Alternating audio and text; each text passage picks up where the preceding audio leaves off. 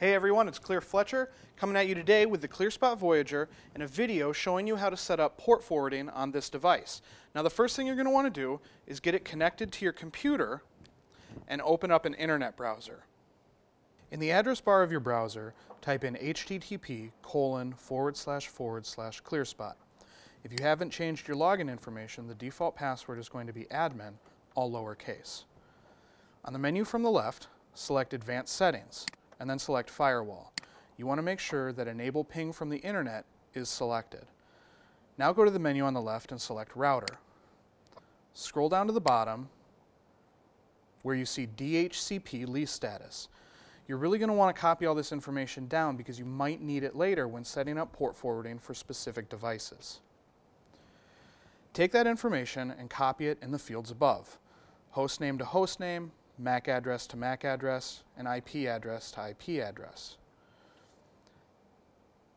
Add a secondary line below the first line to have those changes take effect. Now scroll above. Since you've changed DHCP lease reservation, you'll be able to enter information under port forwarding. The protocol line becomes both. Under WAN port, for begin, enter the number 1, and for end, enter the number 65535. For LAN IP, copy the same LAN IP address from below. Then add a secondary line below. Once that's done, scroll down to the bottom and click Apply.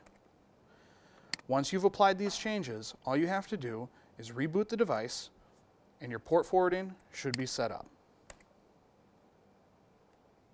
That should be it. You should be set up for port forwarding now.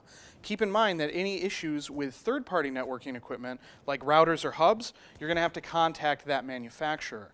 If you have any other questions about port forwarding, leave us a comment below, or come check us out on Facebook at facebook.com/clear4g. Also, make sure to subscribe for more tips on getting the most out of your service. Thank you very much for watching.